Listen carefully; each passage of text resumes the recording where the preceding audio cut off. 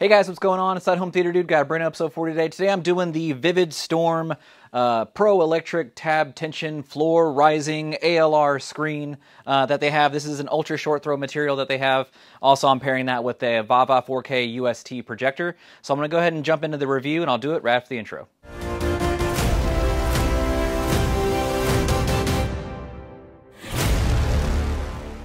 Okay, so in this box, there's a 100-inch motorized screen. Comes with two different remotes, RF and IR. There's also a little bracket that comes with them too, so you have a little mounting solution. You have a wireless trigger that's USB capable, and also you have your power cable. Other than that, the price on this unit is going to be $18.99. You get sizes from 92 to 120 inches. And if you go through their website, I'm pretty sure you can get an acoustically transparent screen, but only on Amazon, you only get the option of doing ALR, ultra short throw ALR, and a white screen. So with the UST ALR, it's a dark gray, 0.6 gain, 170 degree viewing angle with 97% ALR. Overall, I think it's a pretty good type of screen. I'm gonna go ahead and show you guys in a second what the ultra short throw material is. It's kind of like a sawtooth mini blind design, and I'll go ahead and give you guys a demonstration of that in a minute. So very first thing you're gonna wanna do is out of the box, you're gonna do alignment, keystone correction, and then also electric autofocus. This does 92 inches up to 120 inches. All right guys, well, UST screens need to be paired with UST projectors. So if you guys have one that's gonna be kind of on the floor, that's really close to the screen itself, that's what's called ultra short throw. Ultra short throw basically means that there's gonna be a small distance in between your device, your signal, and your projector and your actual screen. So now, just to show you guys what it is, the material is different than a traditional gray screen, white screen, whatever you guys are used to. ALR is different. So with an ultra short throw ALR screen, it's different than a traditional ALR screen. So now, just real quick, I wanted to show you guys the general consensus on how ultra short throw ALR screens are made is that they have these kind of like horizontal lines on them. So it's kind of like mini blinds. So anything coming from the bottom is going to be reflected nice and even. Anything coming from the ceiling or like lamps or, you know, lights on in the house, it's going to block those. And I'm going to show you guys real quick right here. So imagine that this is the side that's coming from the projector, right? It's nice and white and you can actually see it. If I turn this over 180 degrees, right? It's all nice and black. So that's any of those things being on the lights on in the rest of the room, or the windows open, or, you know, any of that stuff. Kind of the Achilles heel to two-piece projection is going to be light on, and it's going to kill your image. So with the ultra short throw screens, that actually gets rid of it from something like that. So again, this is what you're going to be seeing reflected back onto your into your eyes. This is what the lights are going to be seeing whenever they're on in the room. So they're not going to be reflected back into your eyes. So now this is just a standard white screen, right? Nothing fancy about it. It's just a white screen. So now if we put this on this material, it doesn't necessarily look great. It kind of looks washed out. It looks really washed out in this environment, right? So that's the reason why you want to have, if you're going to have lights on, ALR is the way to go. If you don't want to have lights on and you want to paint your room absolutely pitch black and be in a cave environment, white screen is the way to go. So there's a couple different answers for you guys. All right guys, let's go ahead and do some pros and cons of this Vividstorm floor rising ALR screen. So the one thing that I'm going to note is that with this one, it's great for family environments, especially if you're going to have this in like the living room, a family room, kind of something that's open to the rest of the family, kind of like a common area.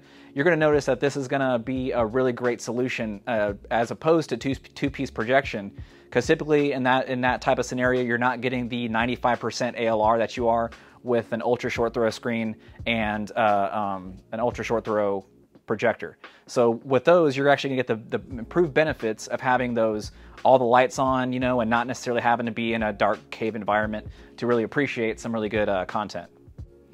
All right guys, well, let's go ahead and talk about some cons. So the cons, the very first one that I'm gonna note, probably the biggest one, is gonna be the rainbowing effect. As you guys can see right here in the dark parts, there's lights on like probably a good 2 feet away from the screen, kind of recessed back.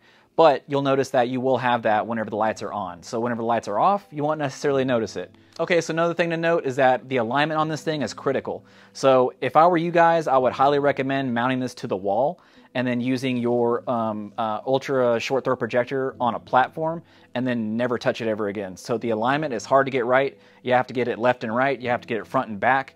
You have to get it twisted. You know, there's basically those 3 axes like that pilots have to deal with actually setting this thing up, and it's very, very hard to get it right, and it's very, very easy to mess it up. So if a dog comes by and whacks it with his tail, kid comes by and pokes it, then that's one thing to note for you guys as well. Another thing for you guys, if you guys have kids, I wouldn't leave this up and then leave the room, because this thing is very top heavy, and I've noticed that even just doing this review, that if you kind of just give it a little push, it could come down. So highly recommend anchoring this to the ground any way possible.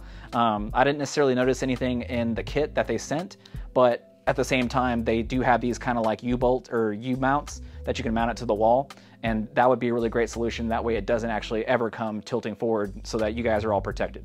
So another thing inherent with rising motor screens, things that drop down, things that rise up, you're going to notice that there could be some creases and whatnot with tab tensioning. So this one does actually a really good job of combating that, but I did notice that there are some inherent little flaws in the screen material itself.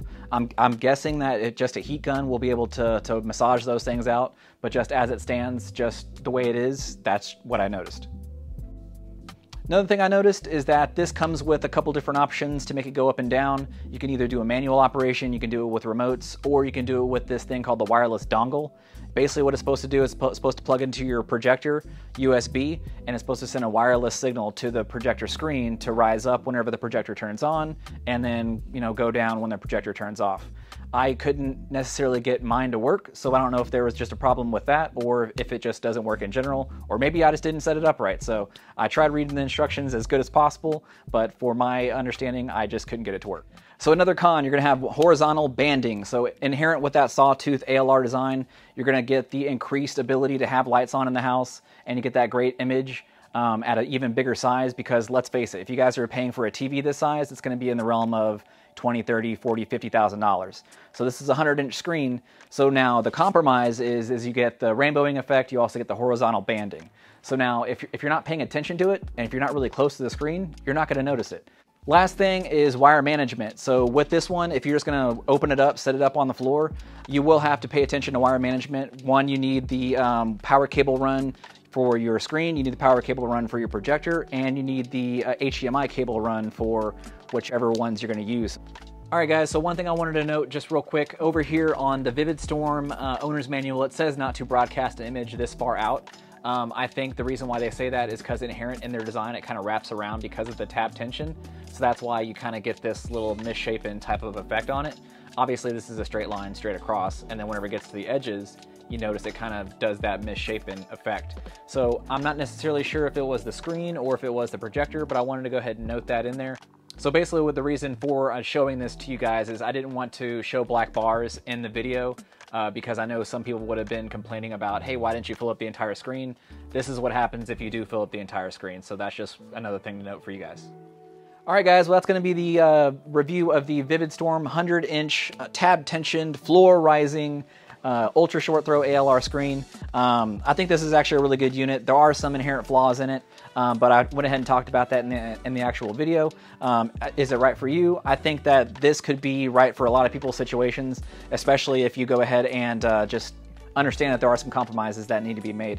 Besides that, it's a great unit. I really thank Vividstorm for sending this one out to me. Thanks for being so patient for this video.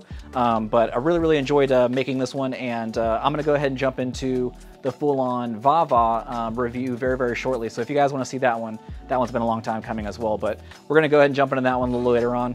But really appreciate you guys for watching. If you guys want to get links to this one, I'm gonna leave it down in the description.